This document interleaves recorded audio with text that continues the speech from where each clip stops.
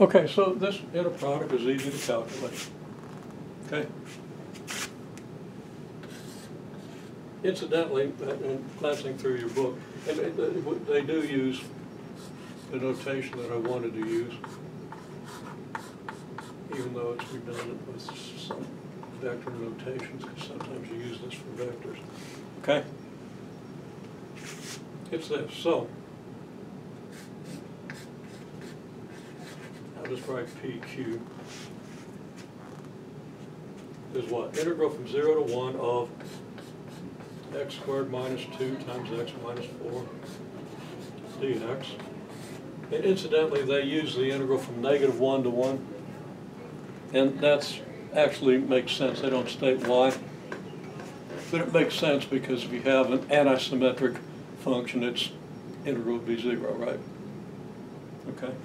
But if you, well, if you square it, it's always positive. Okay, well anyhow, that comes later. So you're going to get what? You're going to get x cubed minus, yeah, I don't think cube would be good, minus 4x squared minus 2x plus 8 dx, right? Right. Well, that equals, without writing out all the details, because you, hopefully you all know how to do those details, since I'm sure you're being tested on it shortly. That's going to give you x to the 4th over 4. At 0, you're going to get 0. At 1, x is going to be 1. You're going to have 1/4. Then it's minus 4 times 1/3, because the integral of x squared from 0 to 1 is 1/3. Minus 2 times 1/2.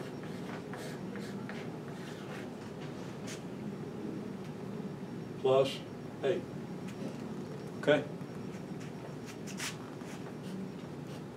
That equals, well, that's 1, that's 4/3, and that's 1/2, which means that's 16/12, negative 16/12, and that's 3/12, which is negative 13/12.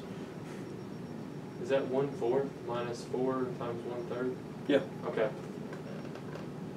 So negative 13/12 added to 6 is 49/12. I think. You can check out my arithmetic, okay? Added to 7, right? Huh? Added to 7, right? What about 7? Not added to 6, but added to 7. Yeah, actually, I think it's 59/12. No, negative 13/12 added to 6. Oh, that would be 7. Okay, and 7 would be 84/12. And then 13 from 84 gives you 71. So yeah, I said check out my arithmetic. Is that what you got? 6 and 11/12. So, Why would you do that? that's how it. That's all right. Okay? Yeah. You need to approximate it, right? It's approximately, what you said, 6 and 11/12? That's what I said. Or 5 and 11/12? It would be 5. 5. Is that what you said? I said 6, but it's 5. Yeah, I think it'd be 5. Because 13/12 is 1/12, so 7. So that's 12 would be 5. And 11/12. 5 point, Yeah. 12 is 0.063 repeating. So that would be 9.3.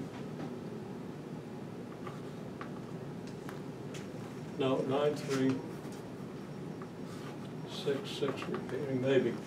Okay, anyhow, you could approximate it, right? You get a number. Okay? Just illustrating. Okay? Now let's go ahead and figure out the angle between these vectors. Okay?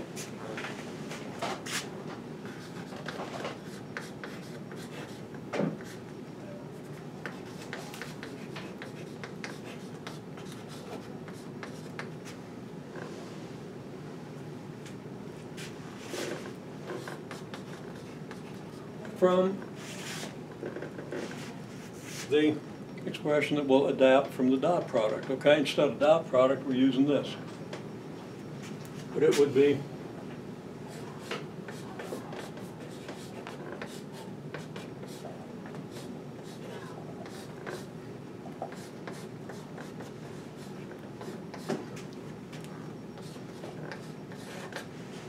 from this, right?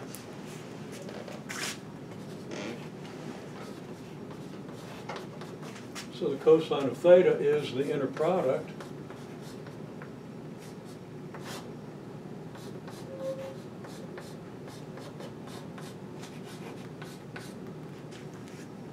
this, right? So the theta is the inverse cosine of this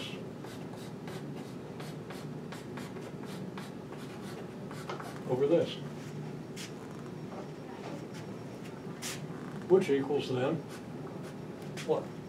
We've got this 71/12, right?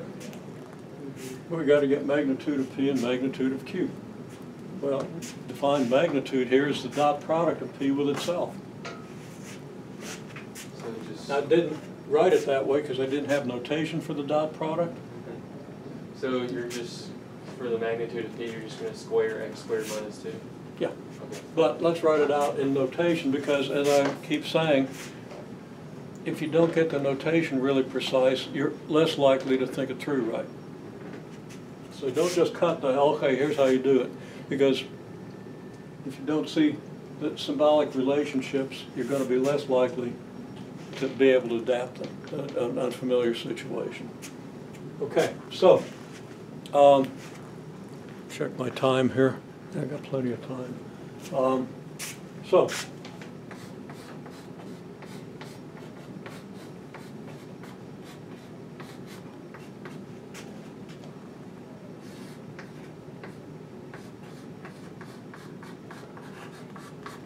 so that's what we mean by the magnitude, right? Now that's the way I defined it here, but it's really defined as the inner product of the vector with itself. And that's universal. That's why I want you to write down all the steps, write down all the relationships. So that's the integral from 0 to 1 of P squared. P is x squared minus 2.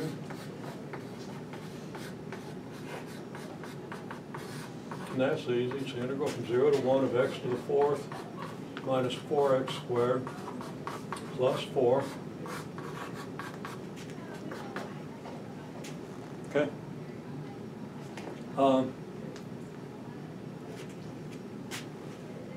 And that's going to be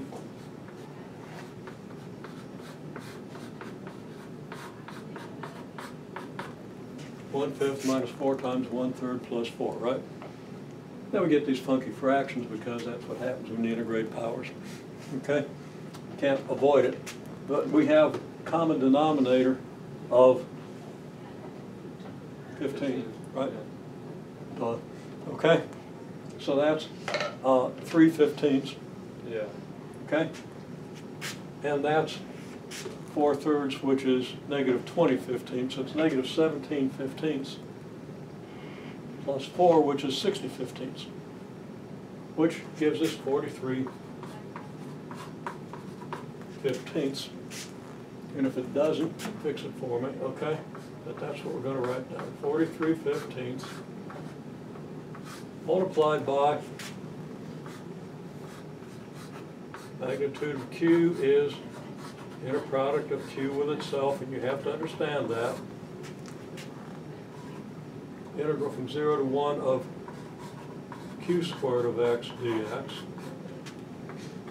which is the integral from 0 to 1 of x squared minus 8x plus 16 dx, which equals what?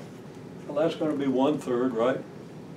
But then it's going to be minus 4 plus 16, which makes it 12 1/3. Okay? Which makes it 37/3. Because, of course, mixed numbers aren't really good to do calculations with, right?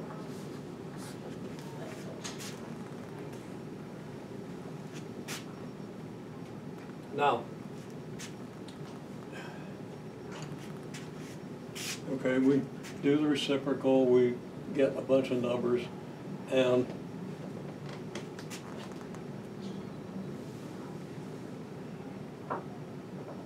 take the inverse cosine of it, right? So I'm not going to do that calculation, but I'll kind of approximate it. That's pretty close to 6. This is pretty close to 3, and this is pretty close to 12. 6 over 12 would be 1/2, and then another 3 would give you 1/6. Okay? So, and I got busy writing down the numbers. I didn't write out the inverse cosine. Okay?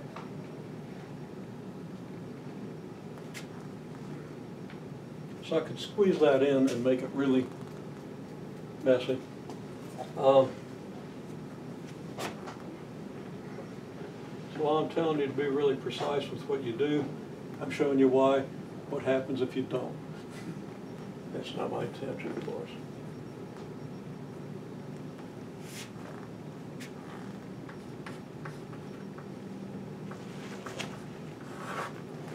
Okay, so now it says inverse cosine of, not that anybody can read it, right?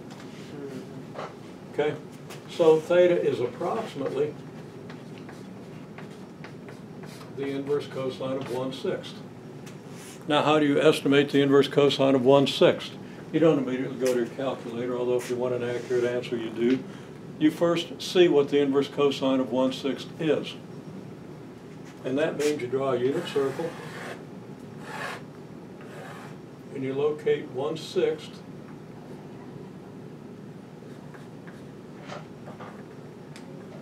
here, okay? And the inverse cosine is between 0 and pi, so the inverse cosine of 1/6 is what? If you're in degrees, it looks like it's about 80 degrees or so. If you're in radians, it looks like it's about 1.4, 1.5 radians. Okay?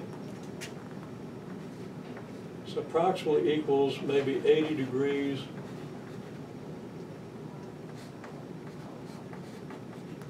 for 1.45 radians.